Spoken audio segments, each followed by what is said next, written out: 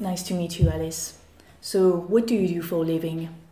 Well, I do several things. I'm a student, I'm a tennis instructor, and I also do YouTube videos. You're a YouTuber. Was that a dream of yours to become a YouTuber? Well, I don't have one dream job. Okay, Alice, I'm gonna be very honest with you. I've watched all your videos, and I know I can help you make a ton of money. Why me? First of all, because I find you very pretty.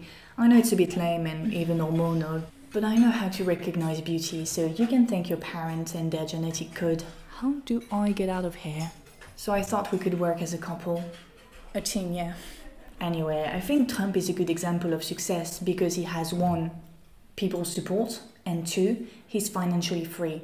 You have the first one, I can give you the second. Well, I'm not sure I want to be part of this. I can help you create passive income streams. Nope. This is how the world works, Alice.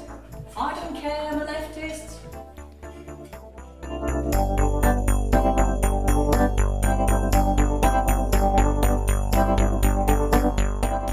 I first came across the I don't dream of labour, I don't have a dream job YouTube trend a few weeks ago, and it spoke to me. Most of the women I had a chance to listen to were accomplished, smart and confident individuals who not only shared their life experiences but put them in the perspective of our system, our economic system, and how it brainwashes us. You may have discovered this channel thanks to the alternative self-help video where I stated that there are 2 ways in which we can approach the toxicity of our work culture. Either we work on ourselves to improve our ability to cope with that system, that's what most alternative self-help channels promote, or we decide to direct our energy outwards towards social change, better rights and activism.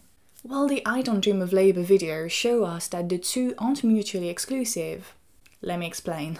Just as it is the case with traditional alternative self-help, the discussion is centered around the I, the individual, their experience with the typical 9-to-5 job and the epiphany they've had, namely that they don't dream of labour or don't want to follow the typical get a degree in a 9-to-5 job. Yet that statement is quite bold because it goes against an established system that relies on people's internalized discipline and ever-increasing productivity. Imagine if all of us woke up one day and said, I don't dream of labour, I quit my job. Well, that would be revolutionary. We would have to invent a brand new system in order to survive, and we would have to completely change the way we approach work. So according to Dupré and Gagnier, there are 4 different conceptions of work, and they work by pairs. First, there is toil and trouble and self-fulfillment. Second, there is transformation of nature for use. So I thrifted this pair of jeans for myself. Or transformation of nature for exchange. So I thrifted this pair of jeans to sell it on Depop.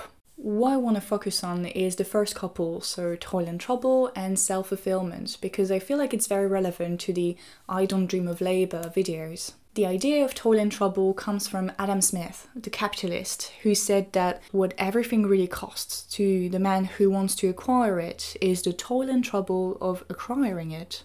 No pain, no gain, basically. Then Karl Marx, the Marxist, and John Stuart Mill, the Social Democrat, also highlighted the importance of work as necessary for the realization of the full humanity of the individual. So as a form of self-fulfillment is the idea that through work, individuals can acquire new skills, they can socialize, organize, and contribute to society in a meaningful way. Finally, in the 1930s, John Maynard Keynes predicted that by the early 21st century, capital growth, improving productivity, and technological advances should have brought us to the foothills of an economic promised land in which everybody's basic needs were easily satisfied and where, as a result, nobody worked more than 15 hours a week. And here we are, we're still at level 1, toil and trouble, despite the rise of automation, despite the fact that workers have become more and more productive. You cannot deny the fact that there is something very unfair going on here. Like, who really capitalizes on that extra productivity and that fear of losing your job to automation, a robot? Well, not the workers.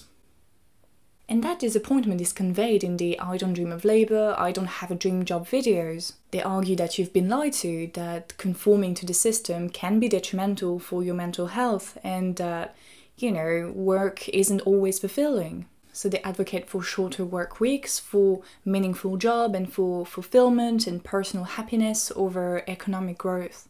These arguments support the theory of degrowth, which has become very popular lately. If you're not familiar with this term, even though you can pretty much guess what it means, it's an idea that critiques our globalized system which pushes growth at all costs, causing human exploitation and environmental destruction. The degrowth movement of activists and researchers advocate for societies that prioritize social and ecological well-being instead of corporate profits, overproduction and excess consumption. This requires radical redistribution, reduction in the material size of the global economy, and a shift in common values towards care, solidarity, and autonomy. Pretty self-explanatory, but I have one question. How do we get there? Because the I don't dream of labour trend can seem a bit superfluous if it doesn't lead us to rethink the way we approach work, not on an individual, but on a societal level. And that is precisely when contradictions within that trend emerge.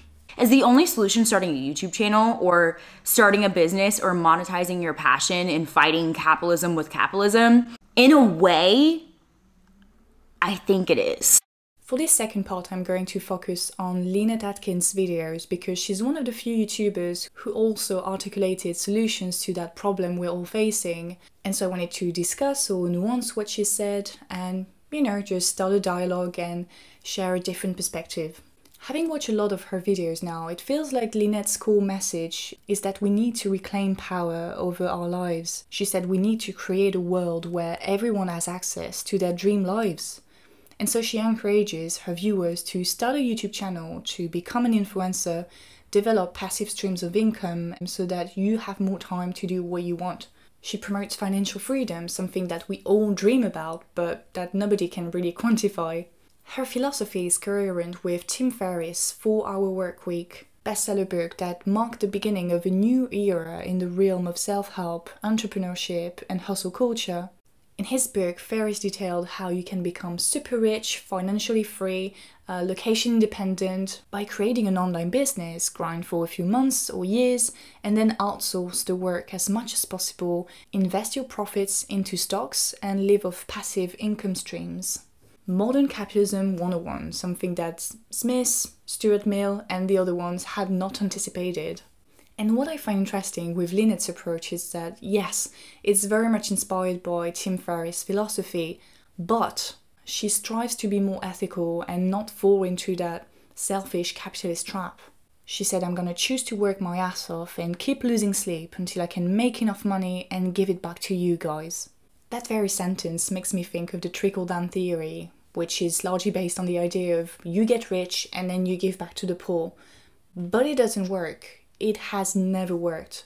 Philanthropy doesn't work. Wealth inequalities have never been that high since pre-World War I. So it's my personal opinion, but I truly believe that there is no good or bad capitalist, or that we need more good, ethical capitalists to counterbalance the damage that has been done by the bad ones. Yet at the same time, we have to recognize that entrepreneur culture, hustle culture, self-help, or stockholders are overrepresented by white men, and that women and people of color aren't investing, generating passive income streams as much. And so people like Lynette and other content creators are actually trying to bridge that gap in the most ethical way possible, promising to take care of their employees, to provide for them, and to give back to their community. While traditional self-help gurus will tell you that if you want to be financially free and join the richest 1%, then you have to go onto their websites and buy their course. Well, Lynette uses her platform to create a sort of interclass solidarity, each class helping the lower one to emancipate, to give back. Yet, and that's so frustrating, she's still very, very focused on the empowered, ethical individual as a solution to fight dirty capitalism, when there are so many things we can do as a collective. Because let's be honest, while we're escaping the constraints of the 9-to-5 job to switch to an online job, and I include myself into that, I'm not a full-time YouTuber, but it's always been a dream of mine to become my own boss, while other people are fighting and advocating for better rights.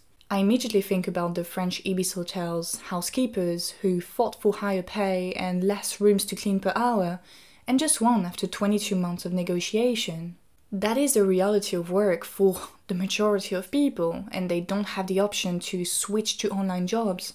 To conclude, I still strongly believe that those videos, the I Don't Dream of Labour videos, are very positive because they encourage the viewers to unlearn, to question, to think critically.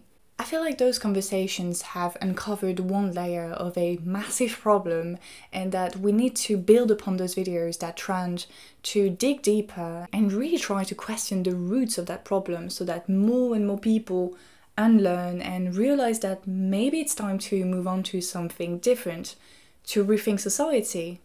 By the way, while I was researching for this video, I ended up watching Nat's video on the same topic, and she recommended a bunch of books.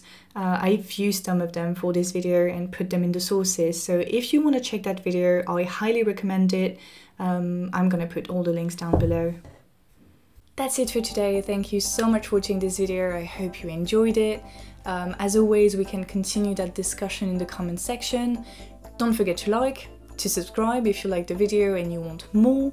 And yeah, I'll see you next week. Salut!